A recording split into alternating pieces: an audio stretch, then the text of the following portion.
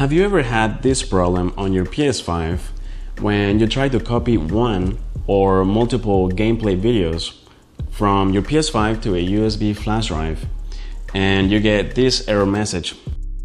When you go to Media Gallery and select one or multiple video clips and click on Copy to USB drive, you may get this error message that says can't copy. Your USB drive can't hold video clips larger than 4 GB. Try another USB drive with a different file system or trim video clips that are too large.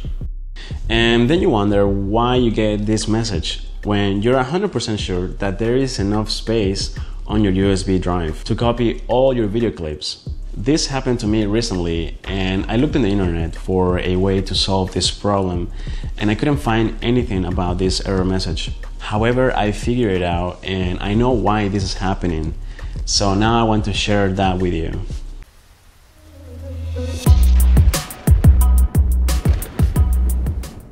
To fix this problem is very easy to do.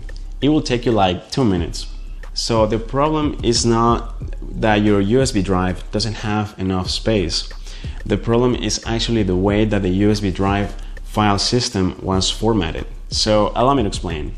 If you connect your USB drive to the computer, you're going to see that it is formatted as FAT32 file system. By default, all USB flash drives come formatted as FAT32. And that's because this file system is more compatible with older devices. But FAT32 can restrict file sizes, and that's the reason why we get that error message that says your USB drive can't hold video clips larger than 4 GB. But if you try to copy smaller video files or screenshots, you won't have this problem. But PlayStation 5, being a newer console, it communicates better with exFAT, a newer and faster file system. So all you have to do is to connect your USB drive to a computer and format it as exFAT.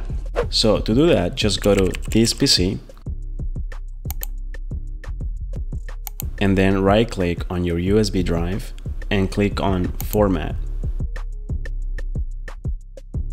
And under File System, select exFAT. Do not select Restore Device Defaults. Select Quick Format if not already selected, and hit Start.